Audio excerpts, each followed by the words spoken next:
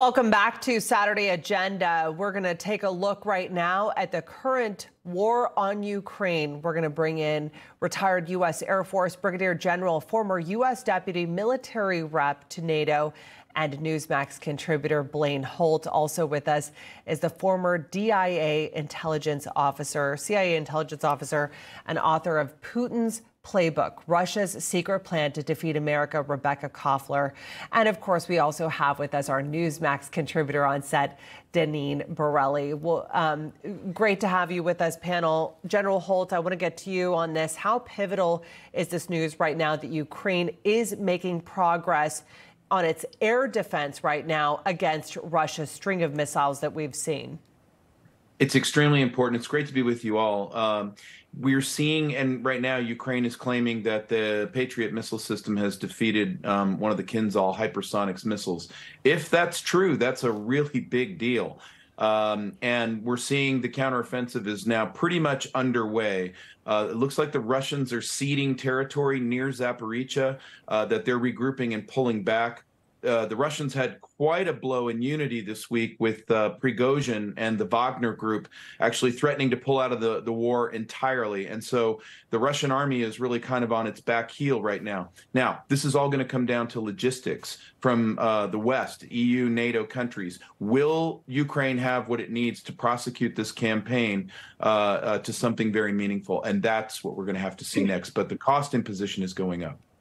Great points there. Rebecca, Ukraine also appears to be making a lot of momentum on the ground, especially after this news of the head of Russia's private military company, as General Holt was just referring to, is now threatening to pull out of Bakhmut, not only because they're running out of ammunition, but also because they're starting to have less faith in Russia's military leadership.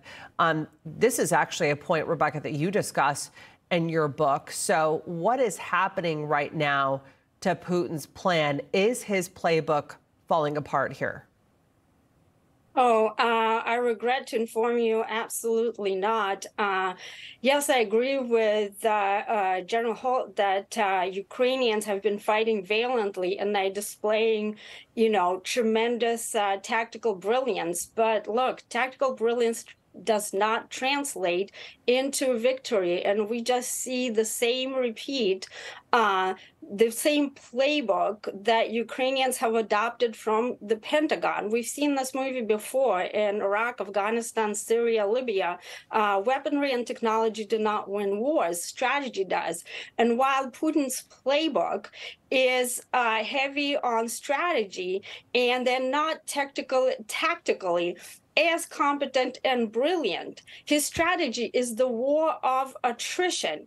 And that's how Russia wins wars, right? And the fact that there's a tremendous disparity in forces and in the population. Russia has 143 million and Ukraine has 43. So the Russians have that much more flesh to throw into the meat grinder. And this war is unwinnable for Ukrainians. So in that respect, I respectfully disagree with the general. Deneen, I want you to weigh in, if you can, on sort of the optics of all of this right now, especially as again, the war continues to drone on more than 400 days into Putin's invasion of Ukraine. Well, it's pretty shocking, actually. This has been going on for far too long. The images are really heartbreaking, and to see how the families and children have been separated or family members killed, it's just really sad to see and very tragic.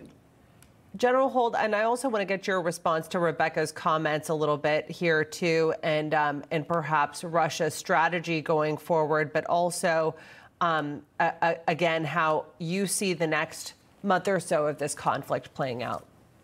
Yeah, so it's really dangerous. The Ukrainians are going to try to split east from west and cut off Russian forces from Crimea. Again, it's going to come down to logistics. And, I get what Rebecca's saying, but there's a lot more to this. There's logistics, there's strategy, but there's no walk in the park for Putin either. Under a lot of pressure, it's very, very, let's just say the probabilities are that Russia staged a false flag with that drone attack near the Kremlin. and is trying to shape opinions in Russia. It's just blow for blow. Does the West have what it takes logistically to support Ukraine in this, or does it not? And I'm very worried that Rebecca may be right, that the logistics tail won't be there. It's not about tactics, it's about logistics. And if they have the logistics and the weapons, the Ukrainian army will get this to some place that's acceptable to both sides. I just don't see that there's going to be any outright victory for either side. Yeah. All right, retired Brigadier General Blaine Holt and Rebecca Koffler, thank you for being with us.